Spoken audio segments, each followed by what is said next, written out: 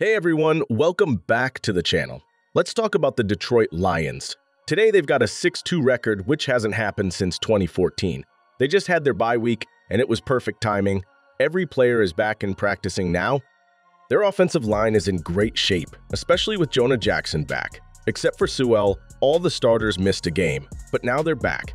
Jared Goff mentioned they haven't played their best game yet. They're just getting started. They even traded for DPJ, Donovan Peoples-Jones, who's from Detroit and played at Michigan. He had 61 catches for 839 yards last season. I'm excited about the future of the Lions and can't wait for their game against the Chargers. David Montgomery is also back, which is great. Let's talk stats.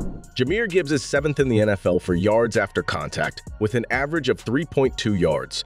Rookie Sam Laporta might reach 1,000 yards this season. He's also one of the top tight ends for yards after catch. Brown is having an amazing season with 5 100-yard games.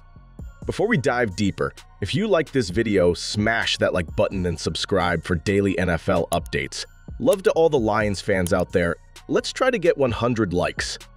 Some people have been tough on the Lions, especially after their first game, a close win over Kansas City. But even though Kansas City was missing key players, the Lions have shown they're strong. They lost in overtime to Seattle, then won 4 straight games. They're learning how to win, even when it's not pretty. That's what great teams do.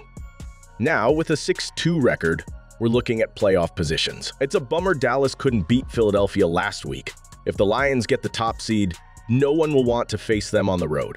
But it's still early, and we have to take it one game at a time. Some players are shining. Aiden Hutchinson is a superstar now, and McNeil has improved a lot. Unfortunately, we've got injuries in the defensive backs with Emmanuel Mosley and C.J. Gardner-Johnson. There's talk about possibly adding veteran Casey Hayward to help. The defense is doing well, ranked 14th and giving up less than 21 points on average. The offense is 9th, scoring 25 points on average thanks to players like Goff, Montgomery, Gibbs, St. Brown, and Laporta.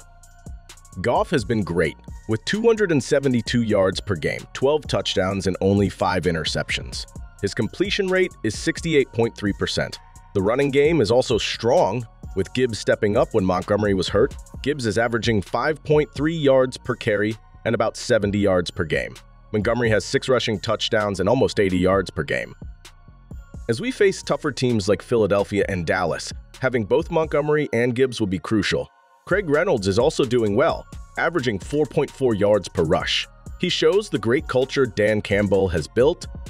In the receiving game, St. Brown averages almost 100 yards per game.